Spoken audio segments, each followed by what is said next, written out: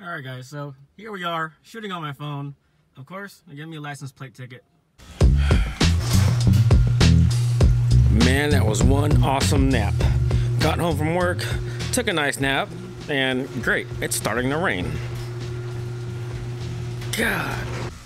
But next thing we gotta do is we have to install this fuel pump. And it's not really a bad job, so just gotta take the car out of the garage because I don't want to be sniffing gas fumes this whole entire install. Well, I probably am anyways. But this install really isn't all that bad. I'm not sure if I'm gonna do a full tutorial install video. There's a whole bunch of them out there. But yeah, this is one of the last pieces that are needed for me to start logging for this tune. But here we go. Let's go ahead and just do this. Some 2 clips should be down here somewhere. There we go. Another clip down here. There you go. Seat should come right out.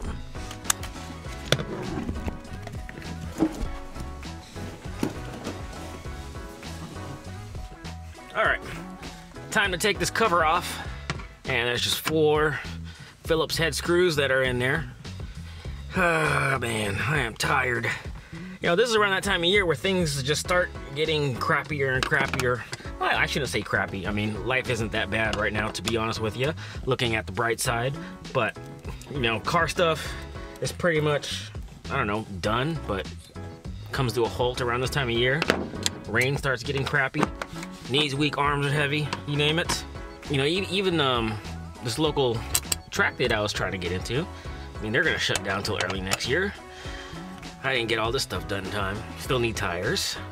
Still need to get all those oil mods done. Man, there's a lot of stuff to do. Well, I guess that can wait till next season. So we get stuck down in there in those little brackets.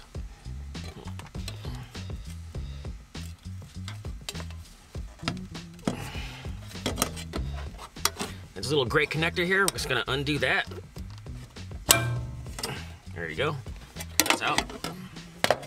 Get that out the way. So I don't know if you guys can see this. You got 3 lines, 1, 2, 3. All of those got to come out, and then a whole bunch of 8mm nuts that got to come out.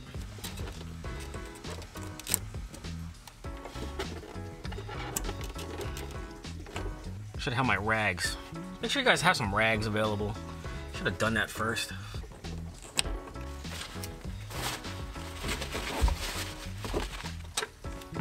8mm.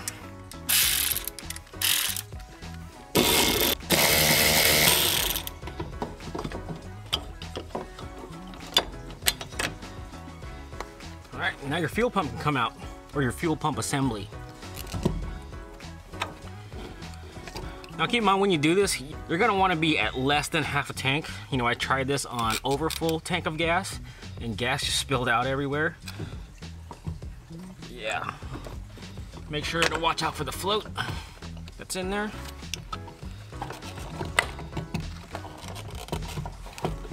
It's going to have to come out at an angle. Also, keep in mind, make sure you guys do this in a well-ventilated area. I gotta do it in my garage because, you know, it's what I got and it's raining outside. Because it's shitty Washington weather that people from here fucking love. Then they complain that there's no car show stuff. Whatever. But we're gonna undo all these tabs so that we can take this upper receiver or whatever you call it off. And we can get going. Well, let's undo these electrical connections first. Oh man, look at all that gas. Oh, still a bunch of gas in there too.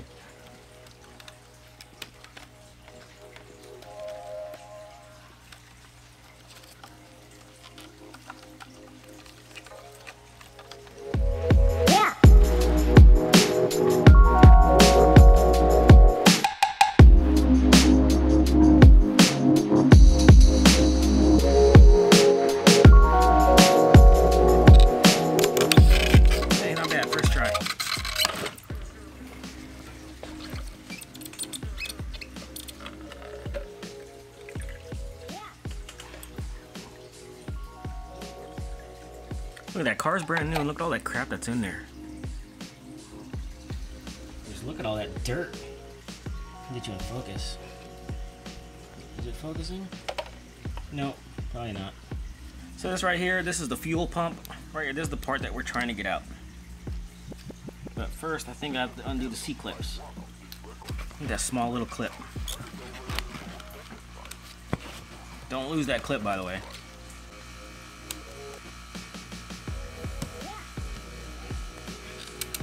All right, just be careful with that clip. If you try to just yank it off, it might fly somewhere. You'll never find it.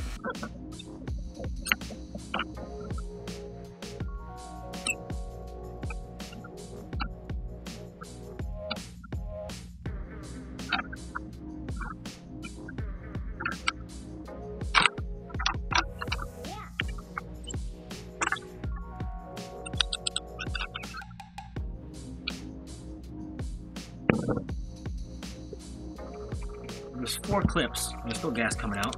There's 2 clips in there, and I think there's 2 more on the actual body of the fuel pump.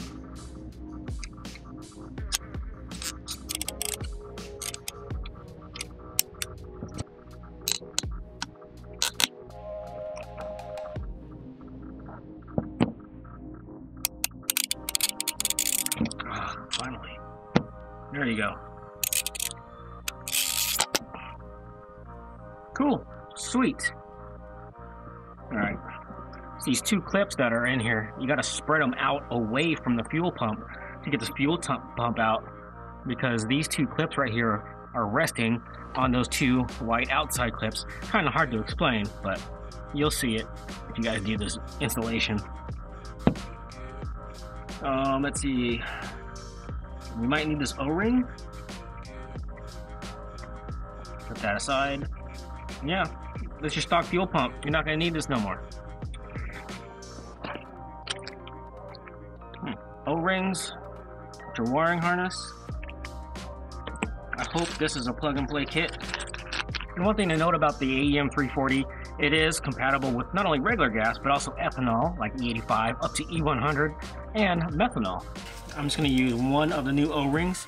One, if I put it on there like that, is just about enough to get into the little groove in there. 2 just seems like it's a little too much. So I guess 1 it is. 1 AEM O-ring that comes with the kit, and the stock spacer. It's in there pretty good. There's no play or anything. Next up is fuel sock. It's fuel sock and your little retainer clip that's in there. This you're not going to need. There you go. It's supposed to go over this little notch right here. That retaining clip goes over that. So you see what I mean? Once you put it in how they want you to put it in, this fuel sock might get in the way of this line. So food for thought. And you just fold it up like that. That should work.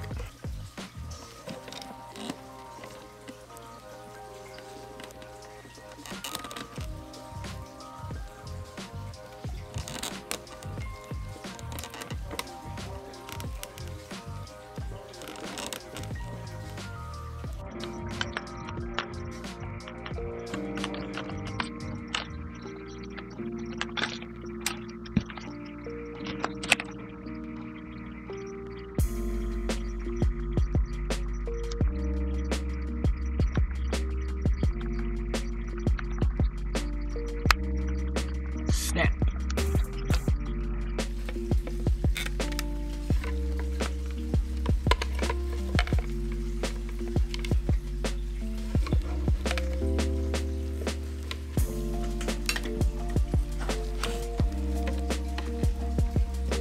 O-ring on there.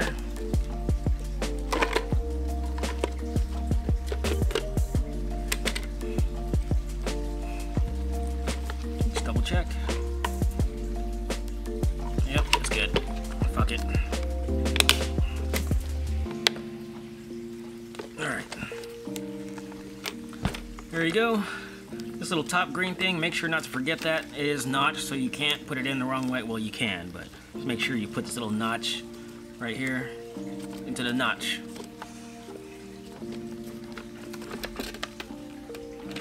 Make sure that O-ring seats correctly. While you're doing this, make sure not to damage your float.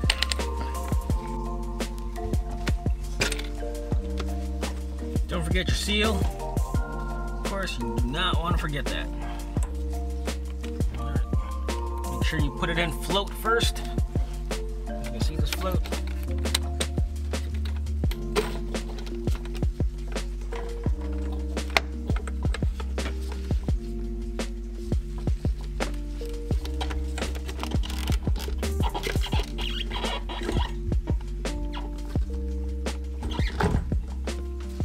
right, just put everything back. Make sure you have 2 lines going forward, 1 line going back. Also, make sure that you have the gasket oriented properly with this little retaining bracket, so you have the bolt holes and you have these little notches in the gasket. So otherwise you won't get a proper seal. So just to give you a better idea of what I'm talking about, these little pegs or notches, so you have one here at about 11, one between 2 and 3 o'clock, and then one down here between 6 and 7 o'clock. So you want to make sure that those are inside of those holes so that you get a nice proper seal. There you go. Now I'm just gonna plug my fuel lines in, tighten these down, just hand tight. I think they're rated about, I don't know, 3 to 5 foot-pounds. So don't try to torque them down really tight. You might break those. It might be a bad day for you.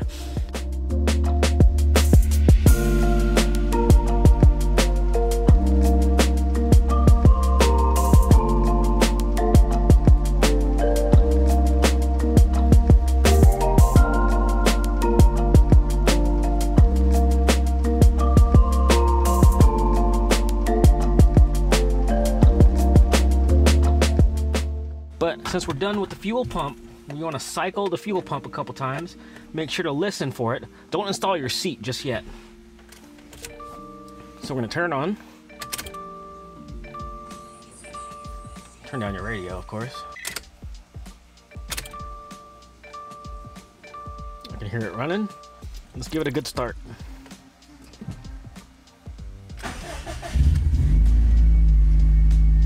Oh, a little hesitation there at the beginning, huh?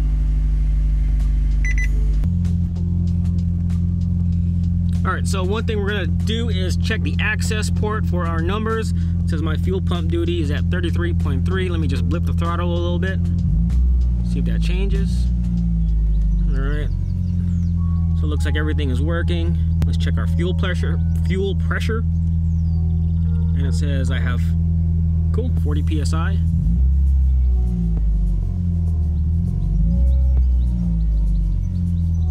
There you go, we should be good to go. It was all a dream. I used to read Word Up magazine. Salt and pepper and heavy D up in the limousine. Hanging pictures on my wall. Every Saturday